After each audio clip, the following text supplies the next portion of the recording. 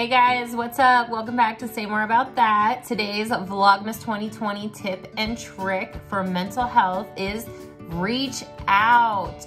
So I know this is really hard given the pandemic and COVID-19 and all the social distancing and restrictions that we're having. So I thought I would list off a few ways that you can reach out, find connection, and get together with people or talk to people to improve your mental health over the holiday season. So number one is pick up your phone and use it to make a call. Oftentimes, especially young people, are in a texting only or social media app only way of reaching out to loved ones. Pick up the phone, make a phone call, let someone hear your voice, let yourself hear someone else's voice. The next one is write a letter or send a card. I think the snail mail version of communication is vastly underrated in this age of social media and digital connection. Having a handwritten letter or even a brief message written in a card can go a long way and do wonders for you and others' mental health. Try to be realistic about your social visiting this holiday season. I know that social distancing, wearing masks, and being cognizant and aware of health risks is really important. But what kind of maybe short-term or very social distanced with all protective health measures in place gatherings could you have, whether it be with just a neighbor, church folks, community members, you know, things like that that can help you connect and reach out to other people, even if it's not the people that you would normally be connecting with during the holiday season. And last but not least, the obvious digital reaching out. Make a FaceTime, have a Zoom, organize a Skype call, get some people together and maybe have a 15 to 20 minute group video chat just to check in on one another. You can video chat while you're opening gifts or saying grace or giving thanks. I hope you guys found this helpful. Hopefully you will be able to find a way to social distance or digital or healthy distance